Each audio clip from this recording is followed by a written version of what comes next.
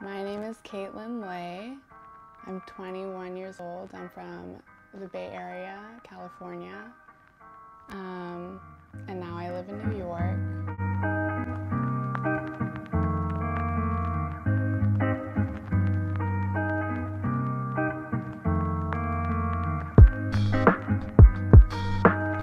So I got into makeup when I was really young because of my mom. I'm Vietnamese, and a lot of women, when they immigrated to America or came to California, a lot of them went into like cosmetology. Like there's a lot of hairstylists and nail ladies that are Vietnamese. So my mom was one of them. She was a cosmetologist, or still is.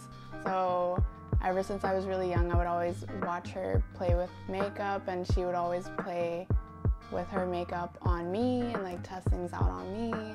So that's how I got into it. And then I really started in like middle school, like really getting into it, but only with like eyeliner. Like I perfected like my winged liner, and I would wear it like on the weekends.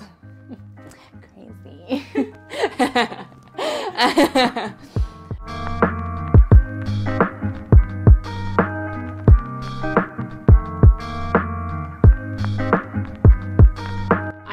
I feel like I'm very visually stimulated, so anything that I see that has a lot of color or like patterns, I usually look to that for inspiration. And a lot of the times I'll just like go on Instagram to like look for art or look for other people who are like me, who really like makeup and like to explore the transformation.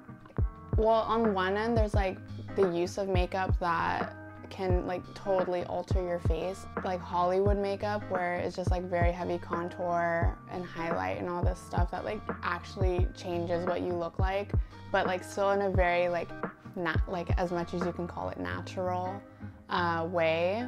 And then there's like the whole other spectrum where it's like special effects and you like turn into a monster or a creature or whatever.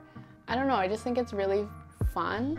Like I don't think it's something that has to be taken so seriously, even though it's like a huge industry that can sometimes be looked at as like feeding off of people's insecurities. Like it's like one way to look at it, but it's also like for many people, including myself, it's a way that we can express ourselves.